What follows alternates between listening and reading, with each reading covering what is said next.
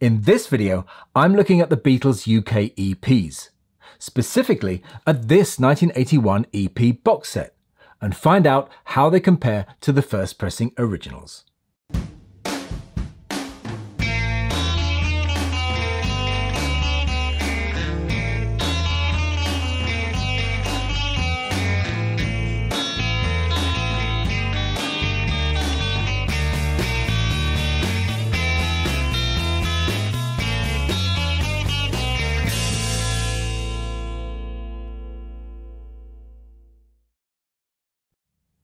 Hi, I'm Andrew from Parlogram Auctions. After the success of the Singles Collection in 1976 and the BC13 LP box set in 1978, EMI turned its attention to the Beatles EPs. EMI had introduced the 45 7-inch EP, or extended play, into their catalogue in 1954. But it wasn't until Rock and Roll hit 3 years later that they really took off. These mini vinyl masterpieces, wrapped in glossy colour picture sleeves, were cheaper than albums and better value than singles, and proved irresistible to teenage record buyers growing up in gloomy late 50s Britain. The years 1958 to 1964 were the golden years for the EP in the UK, which soon became so popular that they were given their own chart in 1960. Some titles sold so well that they even entered the singles chart, which was no mean feat in those days.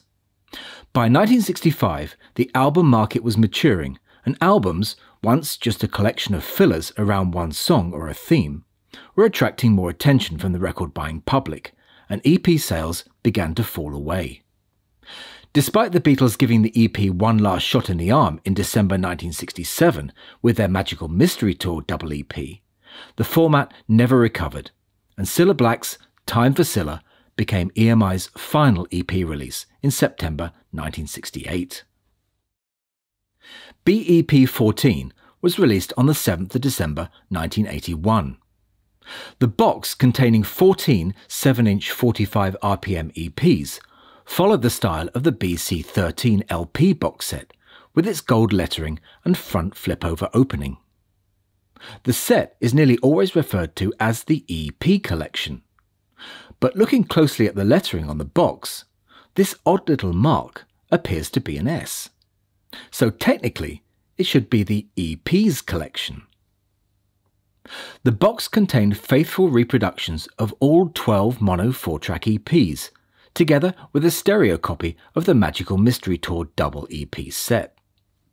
The box has a neat little section inside which makes space for the oversized Magical Mystery Tour cover, and keeps all the others tight and in place. Like the LP set before it, this set included a bonus disc in the form of this 4-track EP, but we'll come on to that a little later on. Like the originals, the picture sleeves retain their 2 rear flipovers, but gone were the high-gloss front panel finish of the originals, which was replaced by a cheaper-looking eggshell finish. I've actually got 2 of these sets. One is an early copy and the other is from towards the end of production.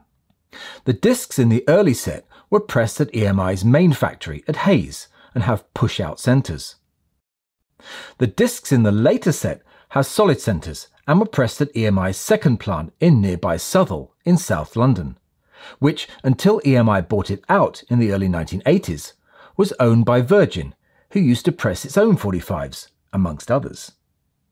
Solid centres were nothing new. EMI had begun pressing them way back in 1966, and some of the original EPs had them. These are a few I've come across over the years. The Beatles Hits, Beatles No.1, Long Tall Sally, extracts from the film A Hard Day's Night, Beatles For Sale, and Nowhere Man. All of these were produced in very small quantities and are now highly collectible. So now let's have a look at each EP from this set and see how they compare to the original 1960s UK first pressings. Although it has a later catalogue number than the Beatles Hits EP, Twist and Shout was, due to overwhelming demand, the first EP to be released, on July the 12th, 1963 in fact. It ended up selling over 800,000 copies that year and still remains the biggest selling EP in UK pop history. Like all of the UK EPs, it was released in a colour picture sleeve. This famous image, taken by the late Fiona Adams, was shot at a bomb site behind London's Euston Railway Station. Also, like all of their early EPs, it had specially written sleeve notes by loyal press officer Tony Barrow on the back. The earliest pressings of the original EP had 1N matrices on both sides, but side 1 was quickly recut to 2N a few weeks after release. And it's that exceptional 1963 2N 1N coupling which remains on this pressing. The N, by the way, in these matrices denotes that the cutting was done on EMI's German-built Neumann lathes, a practice which would continue until 1965. The Beatles Hits EP was released in November 1963 and contained both sides of their first 2 Parlophone singles. However, the version of Love Me Do included on it was the standard album version and not the original 1962 single version with Ringo on drums. The version of Please Please Me here was also copied from the album master and is not the superior Delta mono mix which appeared on the original 45. The 1N matrix on side 1 of this EP was also recut as 2N shortly after release, and that remains on this pressing, but side 2 has been recut as -2. The Please Please Me LP was plundered once again for their next EP, the Beatles No.1. To give the fans a little something different, the cover used an alternate shot from the Please Please Me album cover session, which is only really obvious when they're compared side by side. This 1981 issue retains its original 1963 1N matrices on both sides. All My Loving could have easily been a standalone 45, but EMI coupled it here with money from With the Beatles, along with 2 leftovers from Please Please Me.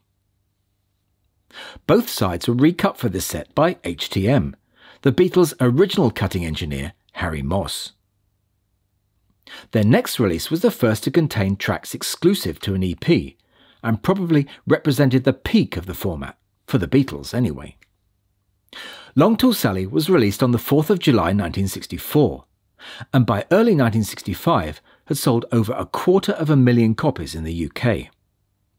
The original pressing had 1N matrices on each side, but this issue has -2 recuts on both sides, courtesy of cutting engineer Nick Webb. Nick Webb was by then an Abbey Road veteran, having started work there in 1968. He'd worked his way up from second engineer on albums like Procol Harum's Salty Dog and The Pretty Things Parachute, and in 1974 he moved to the cutting department, where he cut many classic albums by all the EMI heavyweights, including Pink Floyd, Queen and Iron Maiden.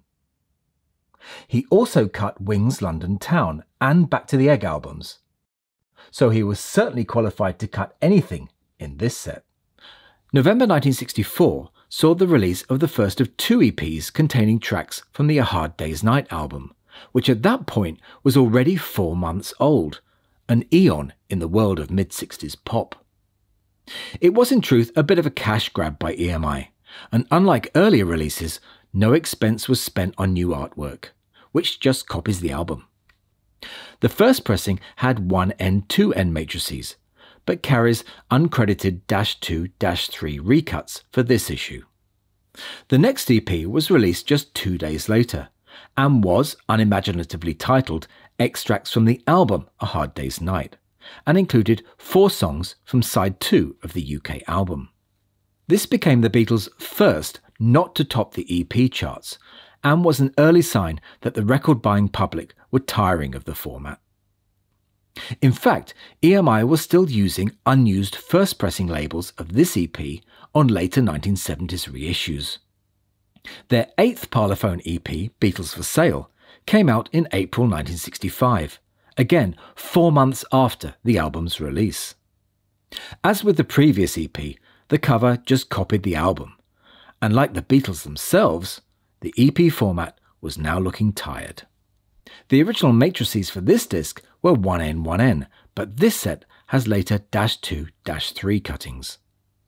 The art department pulled their socks up for the next release in June 1965, which produced one of the finest sleeves of the series. However, despite its fabulous Robert Freeman cover shot, Beatles For Sale No. 2's 4 tracks from side 2 of a 6-month-old album failed to inspire sales, which is why it's particularly hard to find today. The original pressing had -1 matrices on both sides, but the cuttings presented here are both -2 Harry Moss recuts.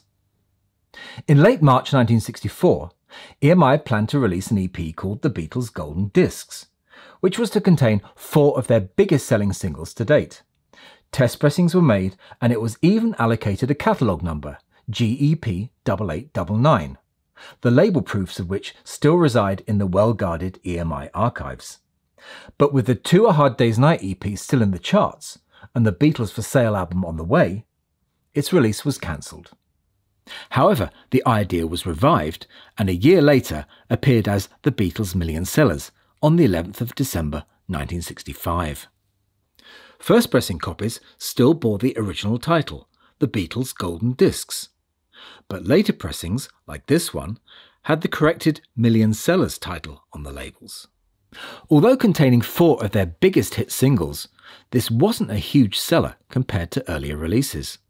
After all, any Beatles fan worth their salt already owned all the singles, and the only attraction for fans was Robert Whittaker's quirky cover shot. This box set pressing retains its original -1 side 1 cutting, but side 2 is replaced by a -2. By the time Yesterday was released in March 1966, 7 months had gone by since its first appearance on the Help album. The EP sold fairly well, helped by the fact that the UK was one of the only countries in which Yesterday had not been released as a standalone single. The first pressings were -1-1, and side 1 on this pressing retains that original side 1 matrix, but side 2 is a Nick Webb recut. The Beatles' final 4-track EP was Nowhere Man in July 1966, and consisted of 4 tracks from the now 7-month-old Rubber Soul album. Again, the cover shot of the group in the grounds of Chiswick House is the only real reason to own this EP, both then and now. Side 1 on this box set retains its original -1 cutting, but side 2 is an anonymous -3 recut. The last gasp of the EP format came in December 1967, with the Magical Mystery Tour double EP set. The original had -1 matrices on sides 1, 3 and 4, with a -2 on side 2. The discs from this box set has Nick Webb recuts on all sides except I Am the Walrus, which retains its original 1967 cutting. Incidentally, the copy of this EP in the later set is the only one which has a different matrix, which updates the side 2 cutting to a -3. Something else which had changed on this set was the colour of the inner sleeves, from white to black. Wanting to give collectors a reason to buy this set, EMI tried once again with the rare stereo mixes angle, which had been promised, but not delivered, on the Rarities LP in the BC13 box set in 1978. This untitled bonus EP was given the catalogue number SGE1, and the classy shot by French photographer Jean-Marie Perrier, originally used for the Strawberry Fields Penny Lane picture sleeve, was chosen for the front cover. However, EMI found out they no longer held the original artwork or a negative, so they turned to a Swedish collector who lent them a pristine sleeve for them to copy. As the cover correctly states, this EP was indeed the Inner Lights' first outing in true stereo. However, it wrongly says that Baby You're a Rich Man's only other stereo outing had been on the Magical Mystery Tour cassette and German album.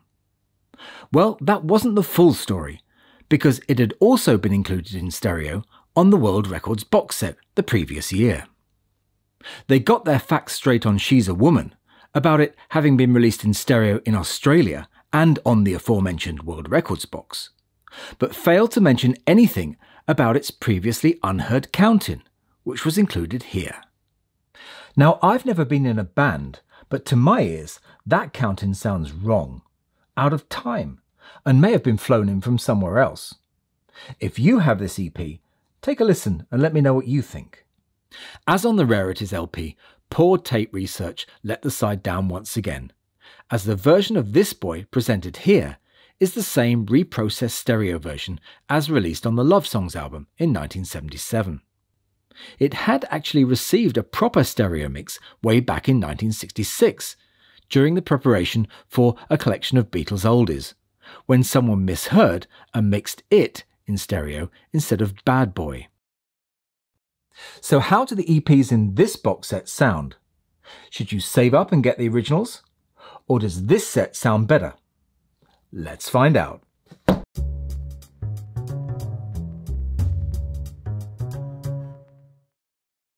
Compromises in sound quality were always going to have to be made when fitting 2 tracks onto one side of a 7-inch disc. And in order to fit 6 minutes onto one side, the grooves had to be narrowed by lowering the cutting level and increasing compression. But as I've said before when I reviewed the singles box, these were never meant to be sonic masterpieces. To begin with, the tracks on the EP were copied from the master tapes, so they're already one generation away from the master. As this comparison of the track Long Tall Sally shows, both the 1964 and 1981 issues are dynamic and exciting, with both looking and sounding just as good as each other. Having listened to them all alongside a set of the originals, I am pleased to report that the EPs in the box set compare extremely well, with none undergoing any significant changes in sound. There's a little more high-end air on the Beatles For Sale EP, for example, but all remain true to the exciting dynamic sound of the first pressings. Is there any difference between the sound on the earlier sets and the later sets? Well, the truth is they both sound great, so there's no need to bother trying to find an earlier set thinking it'll sound better. A lot of people hold the Japanese red vinyl EP box in high regard, but pretty as they are, all the mono tracks in it, apart from Magical Mystery Tour, are fold downs of the stereo mixes. So take my advice and stick to the UK box. By the way, the CD box sounds terrific too. It's basically a straight flat digital copy of the original analog EP masters, with no noise reduction or anything. So you can put that on your shopping list too. Unfortunately, the boxes themselves don't age well, and it's tough to find a copy that doesn't look a little beaten up. But usually the EPs inside are in great shape. So if you don't want to spend the time and money in tracking down all of the original EPs, I strongly advise you to get one of these sets. You won't be disappointed. I hope you enjoyed this video. If you did, please give me a big thumbs up, subscribe, or join the channel for extra content, and that will help me make more videos like this. But I'll say bye for now, and thanks for watching.